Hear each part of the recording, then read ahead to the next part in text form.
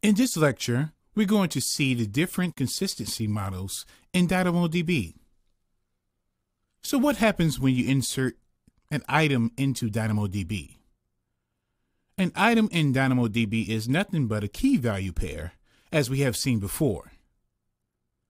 Once you insert the key value pair or an item into DynamoDB, it reaches 3 data centers, or 3 availability zones. So if you see it's getting consistent across 3 availability zones, why do you need to store in 3 availability zones? As we've seen before, DynamoDB has a built-in high availability feature, which means the data is stored in 3 different data centers or 3 different availability zones. So if something happens to one availability zone, the data is still available in the other 2. But what is the problem with storing data in 3 different data centers or availability zones? For an item to reach the 3 data centers or availability zones, it's going to take some time, right? In the case of DynamoDB, according to documentation, it takes up to 1 second to reach 3 availability zones. So let's say you have an insert, update, or an item in DynamoDB. It is going to take 1 second to reach all 3 data centers and get consistent across all data centers. So is there a problem with this? There could be, because let's say you are updating a record and somebody else is reading the same record. It takes 1 second for the update to reach 3 availability zones. And within that 1 second gap, readers of that record may see the older version.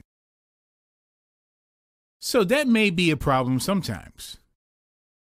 That's why we have 2 different consistency models. One is called Eventual Consistency. The second is called Strong Consistency. We're going to explore the difference between Eventual Consistency and Strong Consistency. When to use eventual versus when to use strong. There are 2 consistency models. One is eventual consistency and the other is strong consistency. What is eventual consistency? So if you choose eventual consistency for your data, reads can happen from any of the 3 availability zones. As we've seen before, the data is stored in 3 availability zones. And if you choose eventual consistency, when a read happens, it only fetches from 1 availability zone. It does not see what exists on the other availability zones. It just fetches randomly from any of the 3. So what is the problem with this? Let's say it fetches from availability zone 1. The version on availability zone 1 could be different from availability zone 3 because remember, there is 1 second duration for data to get consistent across all 3 availability zones.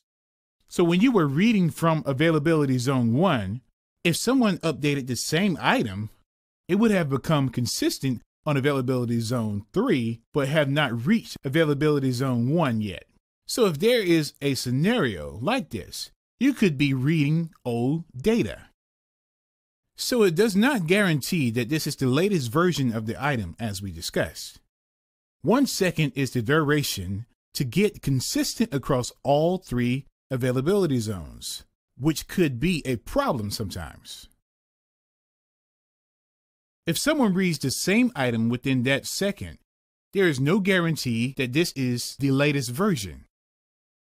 Dirty reads are very much possible. So what does it mean by dirty reads? In database terminology, dirty reads means stale read, or you are reading older data. It is not the latest version of the data. Usually, eventual consistency costs less because you are reading randomly from any of the 3 availability zones. The cost is less when compared to strong consistency. Performance is better than strong consistency because you are not comparing against the other 2 data centers to see if it is consistent. you are gaining performance, but you are losing on consistency,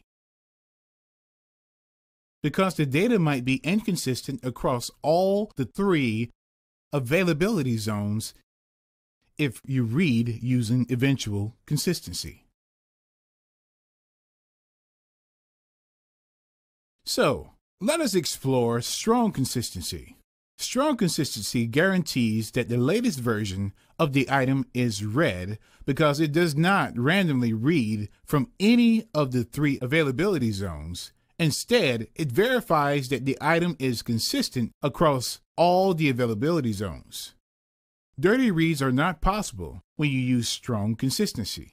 So as we have seen before, dirty reads means reading older data or stale data.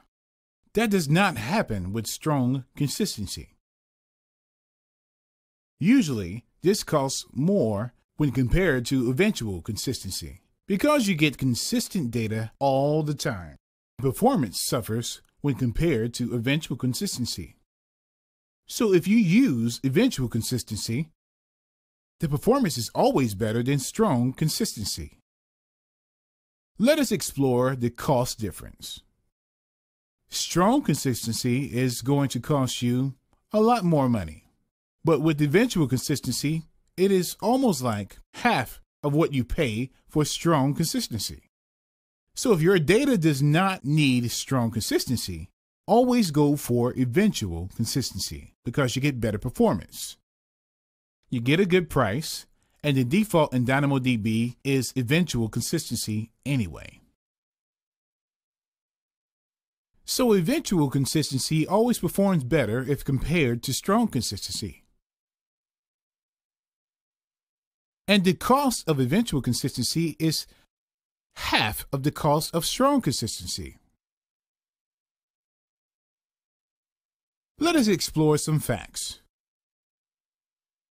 What is the default consistency model in DynamoDB?